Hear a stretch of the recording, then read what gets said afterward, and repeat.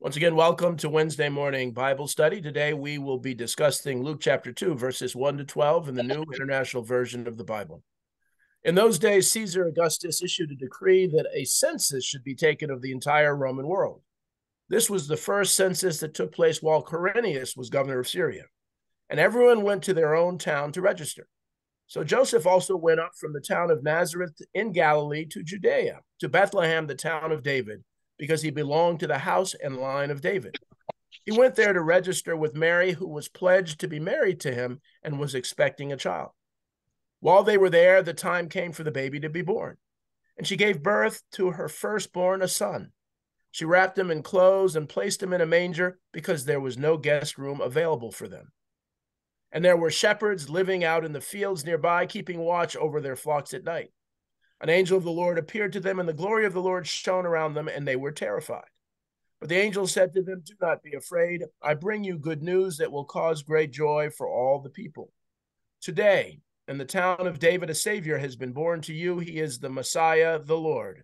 This will be a sign to you. You will find a baby wrapped in clothes and lying in a manger." Amen. Amen.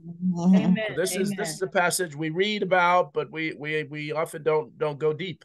So first of all, what words stand out as we read this passage? First census. Census of the entire Roman world. Mm-hmm. Belonged. And everyone went to their own town to register. To register. And that line of David is important. Expecting. Mm-hmm. Because he belonged. Mm-hmm. Mm-hmm. Pledged to be married to him. Pledged. Firstborn with Mary. Mm-hmm. Firstborn. Mm-hmm. Time came for the baby to be born. Amen. Mm-hmm. No guest room available for them. Glory of the Lord. Yes. Shepherds living out in the fields nearby. Mm-hmm.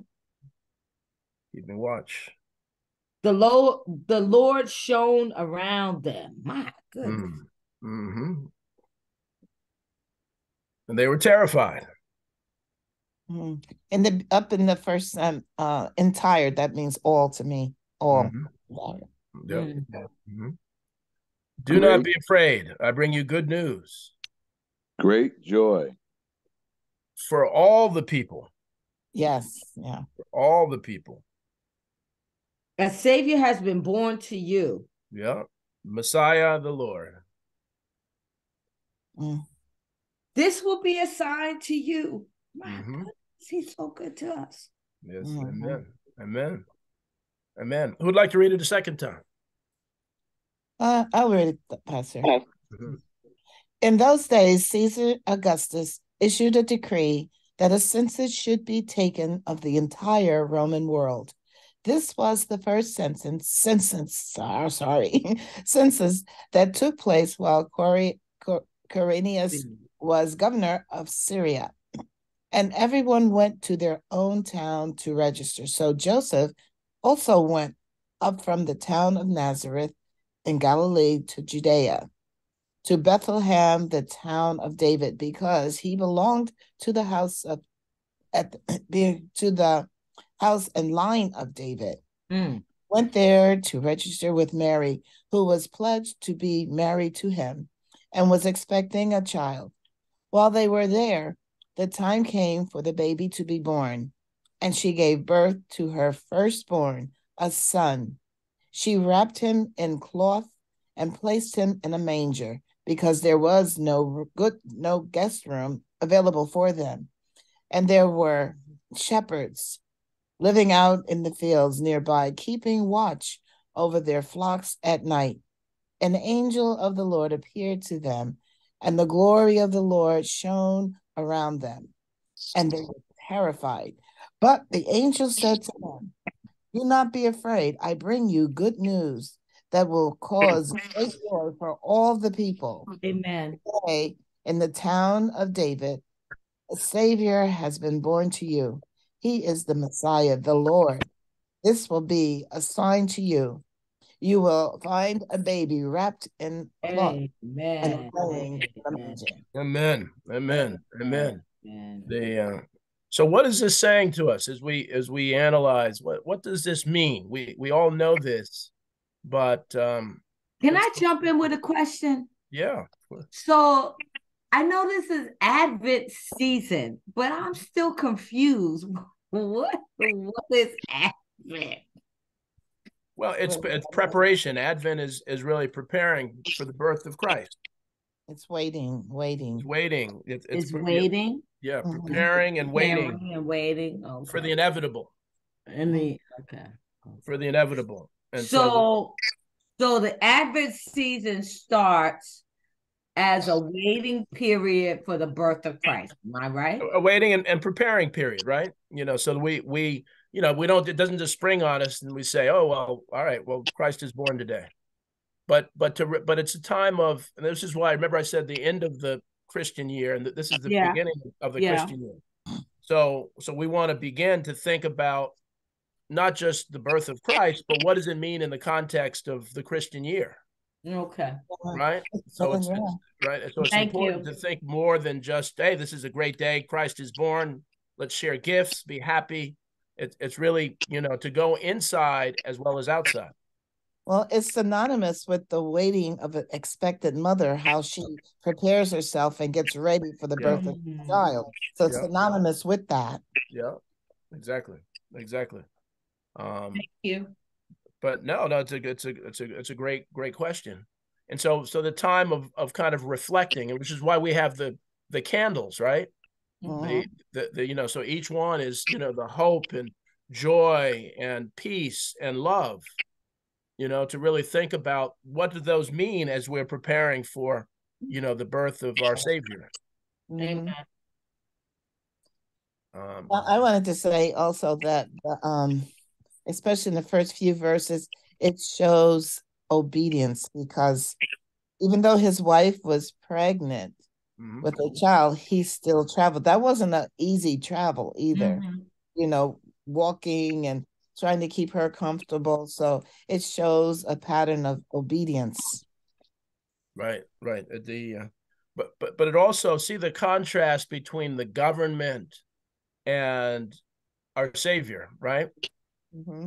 The government's trying to control and say that, hey, the census should be taken. You got to go to your own town to register. And realize that the government has no power over Christ, over God.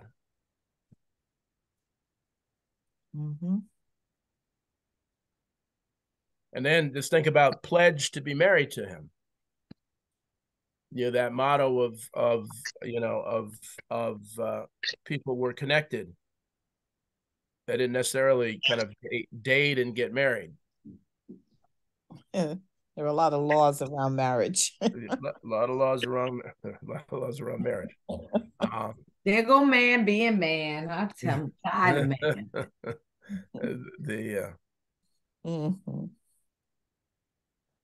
And so the idea of a manger, what is the symbol? Why is it important that word manger? Why is that different?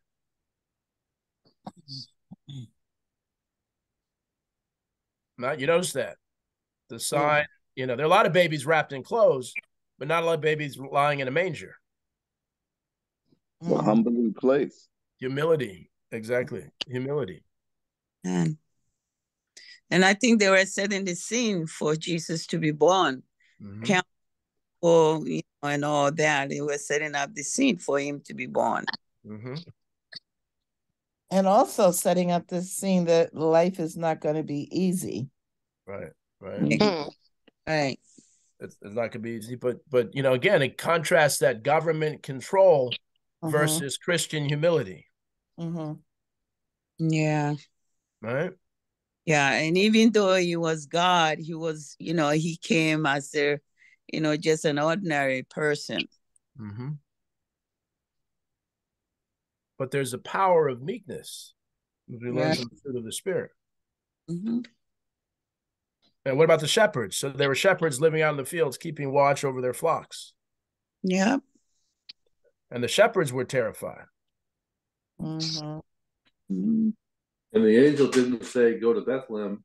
He said, or she said, go to the town of David. So somehow that has to be communicated, the sort of family structure. Where's the town of David? Mm-hmm. Mm-hmm.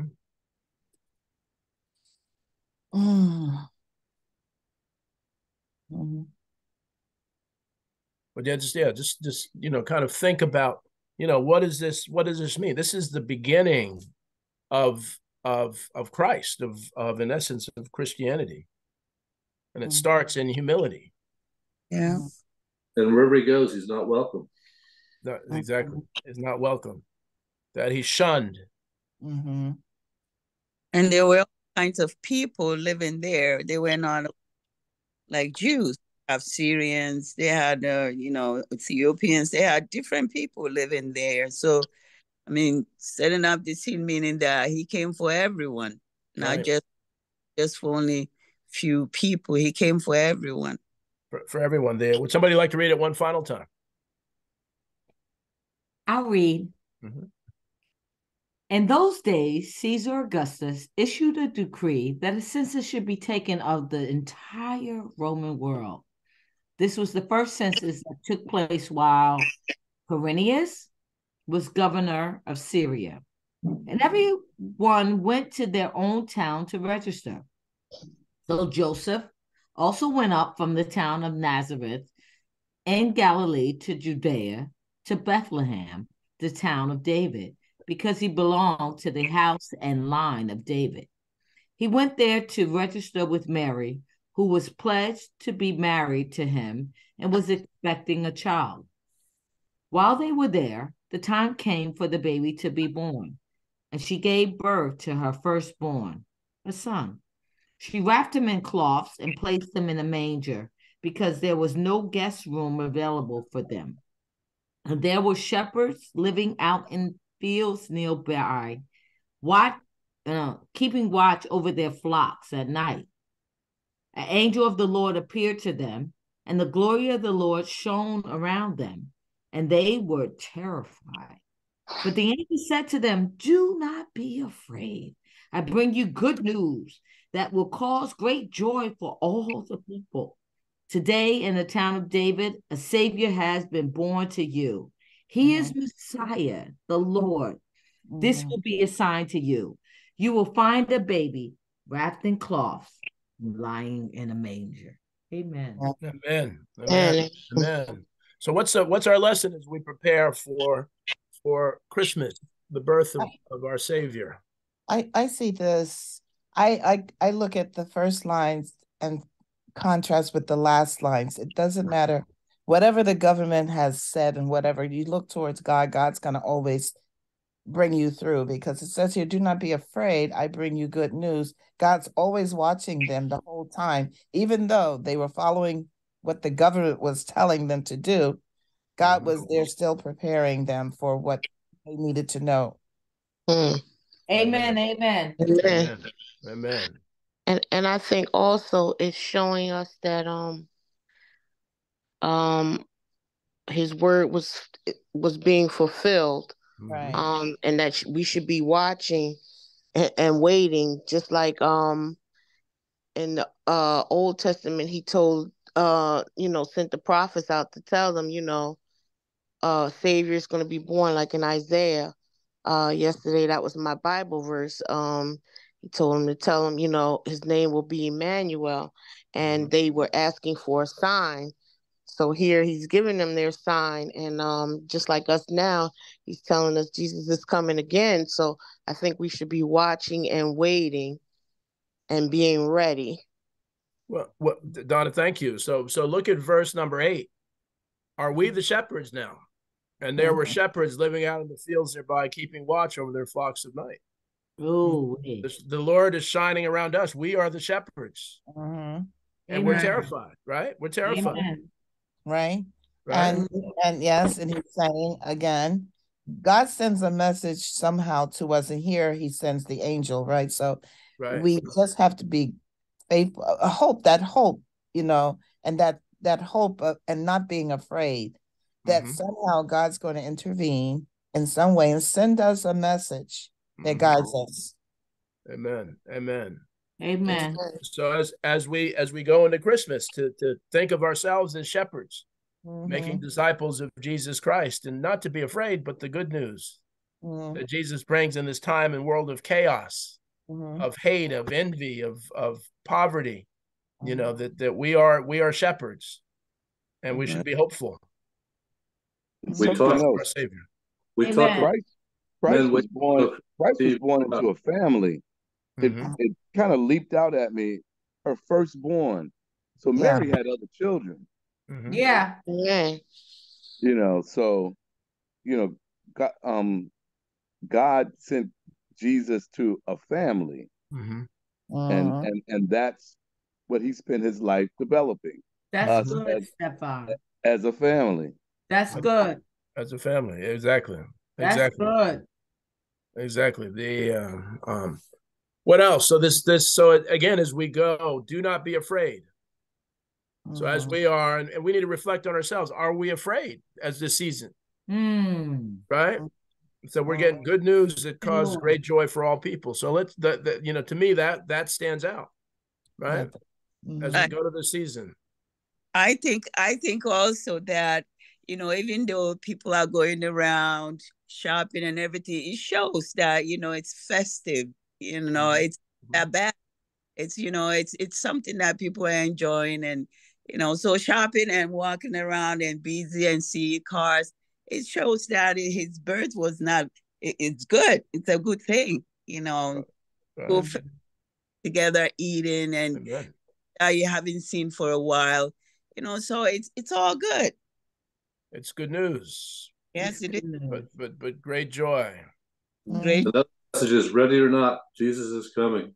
Yeah. Coming. Amen. It's good news for all people, all of us. Good news for everyone. Amen. Well, amen. I think for me, I just reflecting, I think it's just, reminding us the reason for the season. Yes. Right? The reason for the season, because we shouldn't be terrified, and just not consuming so much of the consumerism that the government and society is pushing on us, right? To really just remember the reason for the season. The reason. Amen. Amen. So that's the final word. Remember the reason for the season. Amen.